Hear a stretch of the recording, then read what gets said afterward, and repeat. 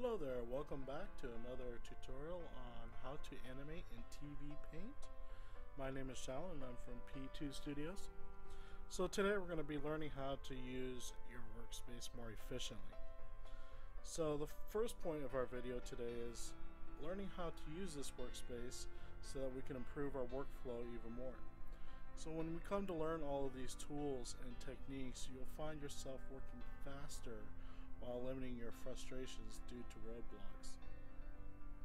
So when we're working traditionally on a light table with a registration bar, pegs, most of us animators use a desk or a light table that rotates. You might even do this just drawing on a piece of paper as well.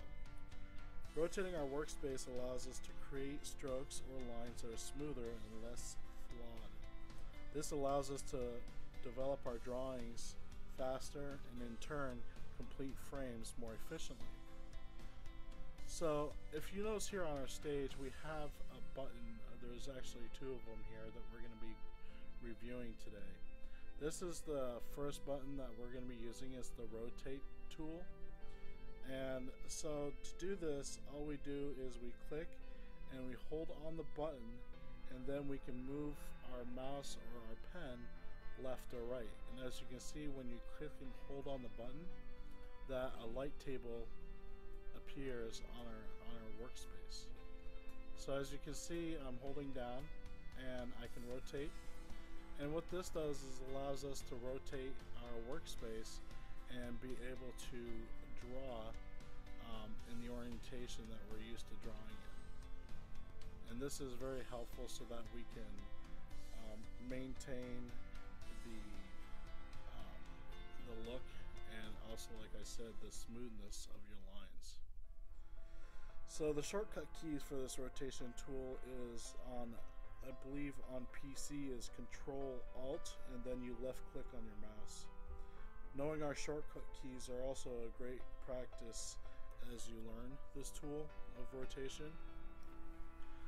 So right clicking on the same button also brings up a pop-up menu for our options regarding the rotation of our workspace. As you can see, we right click, we come up with this pop-up menu here. Now reset, what it does, for instance, if we have rotated our screen to the point of where we're done and finished with editing, all we have to do is we can rotate this and we can reset.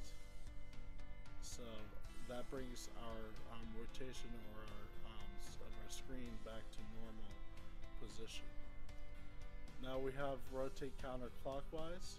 As you can see, it will rotate our image or our stage clockwise, and we also have rotate counterclockwise. So yeah, I just did the opposite. So anyway, and then we have, as you can see down here, that you can set the manual number of degrees in the positive or even in the negative rotation. Positive rotation is clockwise, so it will turn to your left, and then the negative rotation is counterclockwise, so it will turn to your right. So you'll notice that all these increments and the movements of these rotations in the menu is done by increments of 15 degrees. So now that you understand a little bit about how the stage is rotated,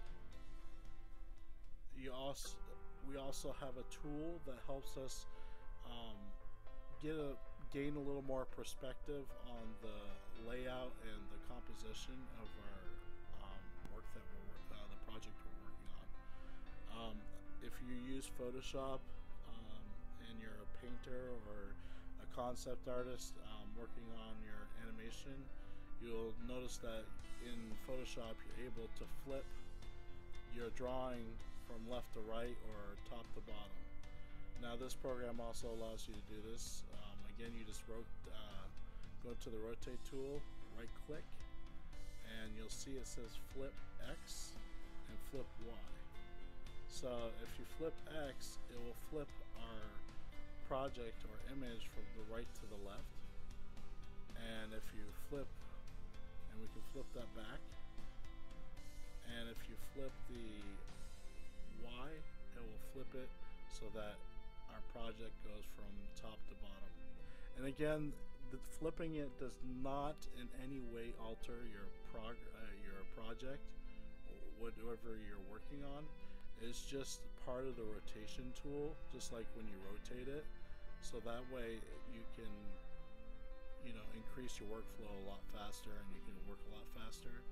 And that's the main point of animation, because drawing all these frames alone takes a long time. So we try to find these little points or tools that help us, speed up our workflow. So we can flip this back, or you can even push reset. And then what you can do is, if you want to just set it so that it stays permanent, you can push set. And as you can see, there's different hotkeys for each one of these actions, and the brackets here. So the shortcut for the X and the Y, as you can see, is the open bracket, which controls the X, and then the closed bracket, which is not showing right here, but the closed bracket, which is the opposite, will flip the Y position. So the last little tiny tool that we have here on this little toolbar here, this is our panning tool. It looks like a kind of like a four-way button. And this panning tool is a really cool tool, because if you, like in Photoshop, if you push down the space bar, and it's a grab tool, and it'll grab your picture and go, move it around so you can work a lot faster. This is the same option. You just hold down on the button with your left mouse button or your pen, and you can just drag it around, and allows you to pan your shot around the stage so you can work on it, and you can zoom in using the zoom in and out keys. And you can just pan, like if you want to get close into the flower here, you can just zoom in and then pan over and then start working on it. And so this is, and then you can just go ahead and reset and bring this back over. And so this is what the shot looks like so far. It's just a butterfly flying in. So this wraps up our video for today. Again, it's just a review on our tools for our rotation tool and our panning tool. Again, the keys here, if you want to bring up the menu, just hover over it and right click on your mouse, and it'll bring it up. On this one, the panning tool is pretty simple.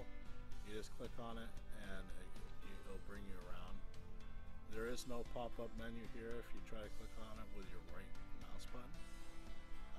And again, you can set the number of degrees. Again, remember, it's in 15-degree increments, and the rotation is clockwise with positive degrees, and counterclockwise with the negative degrees.